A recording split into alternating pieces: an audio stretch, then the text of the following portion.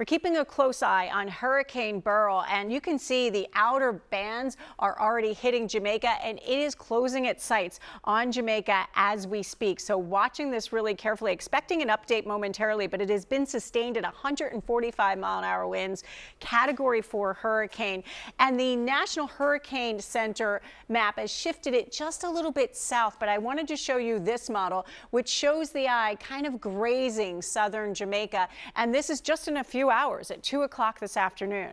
So watching this very closely as this powerful hurricane moves through, and then we continue to watch that push out. As we look at the spaghetti plot models and we take it out a little bit farther, we can see by Sunday into Monday, early next week, we have some models steering it back up towards Texas. We'll see exactly where that hits. That one is a long ways out, but something we're obviously keeping a close eye on. We're just hours away from that eye getting awfully close to Jamaica, Nydia.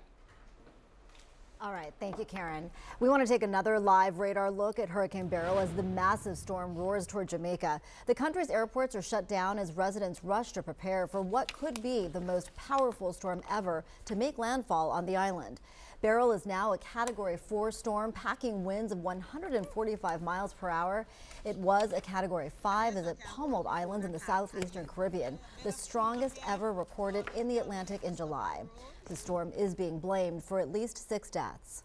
And Hurricane Beryl reached unprecedented early season strength so quickly that people had little time to make evacuation plans. And that includes the Simon family from Bloomfield, New Jersey, who spent 6 luxurious days in Montego Bay, Jamaica. Their picturesque tropical getaway quickly turned into a scramble to get out.